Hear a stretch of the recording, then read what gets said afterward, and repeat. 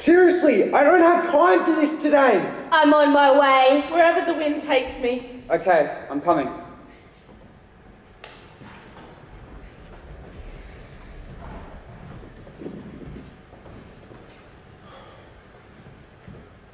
Typical mother. Always late. She's gonna be here soon. Any minute now. You know what she's like. Just be patient.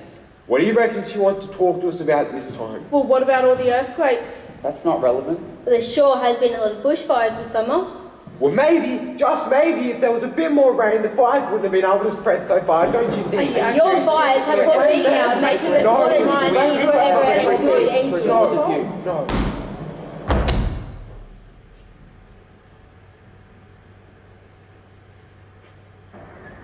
Listen, children, all is not as simple as it seems, for ignorance is the blindfold that breeds these disasters.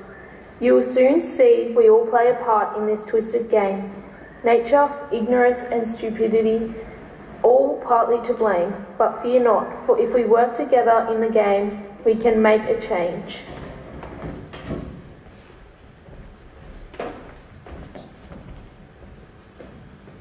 Hey look guys, the fire danger ratings are extreme today. Looks like we have to cancel our plans to roast marshmallows under the sun. Oh, maybe the Murray will turn into a hot spring for the weekend.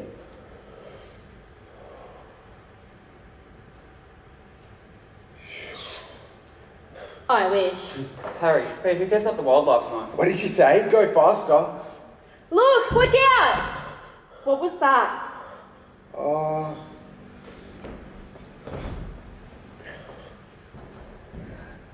Shit, that's a bloody wombat. No, that's a koala, you idiot. I think you killed it. Oh, it's fine, guys. There's more koalas than there are gum trees in Australia. Just move it off the road. Oh, yuck. Hey, where's this bloody camping ground? The map says up to the left on that dirt track, right over that bridge. There it is, right by the Murray as promised. Paradise at last. What a lovely view to wake up to. Come on, guys, let's get the fire started, then we can relax.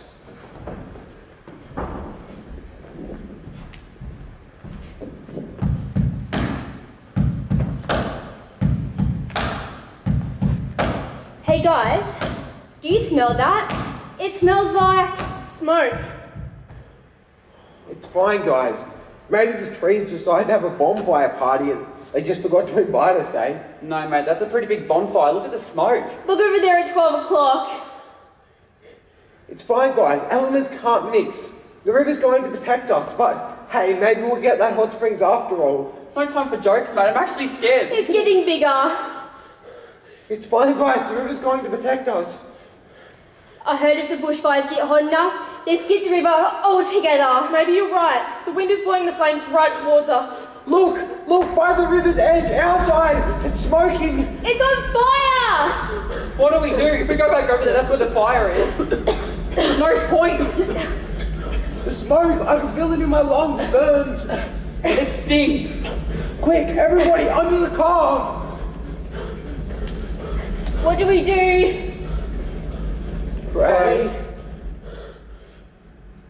We wanna live past 2040, stop Willow now. We wanna live past 2040, stop Willow now. We wanna live past 2040, stop Willow now. We wanna live past 2040, stop Willow now. We wanna live past 2040, stop Willow now.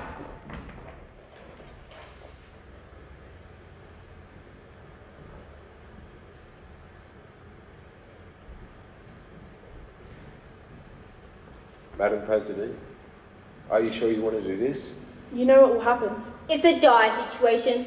If we don't act now, our economy will crumble. We'll be reduced to a third world country. It's a bleach for America. With all due respect, madam, that is complete bullshit. Think of my children, everyone's children. If we do this, there is no going back. The ice will melt, the planet will heat. I might never meet my grandchildren. Shut up! Shut up. None of us want this to happen, but it must.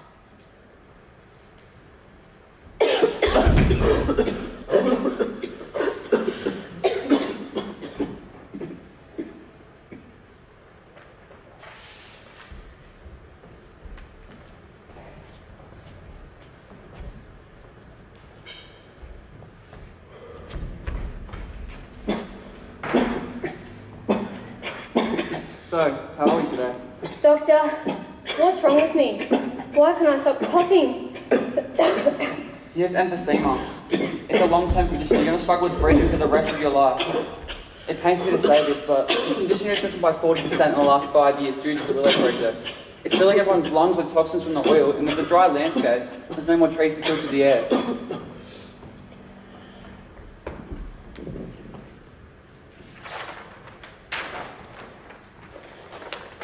The world is changing. Can't you see? The air is thick with toxicity. The Willow project, a stubborn hold, has left our earth and lungs so cold. The government, they turn a blind eye, while many suffer and many die. With disease and illness, they spread and grow.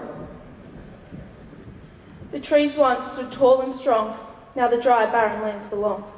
The air we breathe is filled with waste. The government's stubbornness, such a disgrace. It was January 2001. Wirral Dalal had just returned home to India from the US, where he was studying computer science. He was in his bedroom, working on a new project, while his family ate breakfast down the hall, when the unthinkable happened. A 7.7 magnitude earthquake shook the city for 2 minutes, causing the condominium to collapse like a stack of cards. In the aftermath of the earthquake, Dalal discovered he was trapped in a dark concrete casket beneath 6 stories of rubble. Help! Please help! I don't know how long it's been. I have no food, no water. I don't know if I'm going to survive. He was trapped for 5 days before Rescuers heard his raspy cry for help. Help.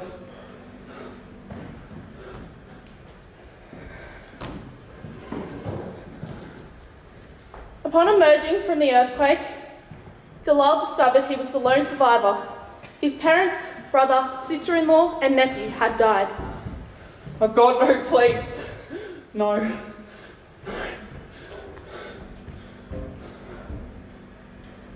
Life. Funny thing, huh? You can never predict what's going to happen. Anywhere the wind blows, as they say. You can never tell when there's a storm brewing, when the forecast isn't quite right. You jam 3 different people in a small suburban cage and then see what happens. Hey, check the trash out yet? No, I forgot. Dude, you forgot again? Surely after 3 weeks of forgetting, you could remember this time. Well, no one reminded me. We both told you. Oh, whatever. Life doesn't treat all of us easy. It's always the one day you forget your umbrella that it rains, but you're still expected to walk through it.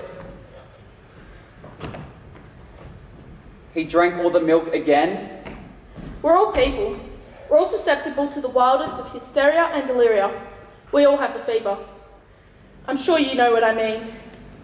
Sometimes, all this passion leads to great, beautiful things, but other times, it all builds up until it erupts. Oh, I'm sick of all this shit. But don't forget, it's always quietest before the true storm hits. Quick, everybody, under the table! Gee, man, you're lucky I didn't die. What? Remind me of whose stupid idea it was to make me take out the trash. Don't worry about it. Oh shit, there goes the roof. There goes Max.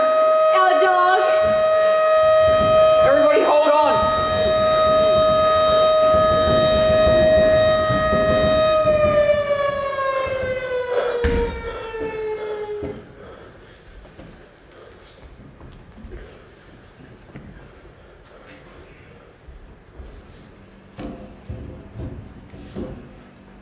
That night we lost A father, A sister, A friend.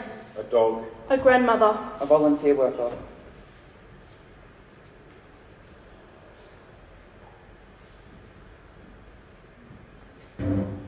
Mother, I'm sorry. Our ignorance has caused this. Humans must learn from their past mistakes if there is to be a future. Anger, the most wildest bushfire of all, destroying people and homes and so much more. Greed, which melts from our very core. What might come right might not always be easy. Air, the brewer of all storms which we face every day. They say there's a calm before every storm, but that may not be true. for if we breathe, the calmness can thrive through the hurricane. We all endure hardships, fights for our lives, but we must know, even if we hold on for a minute longer, we can survive. We must come together to light and protect the candle of hope.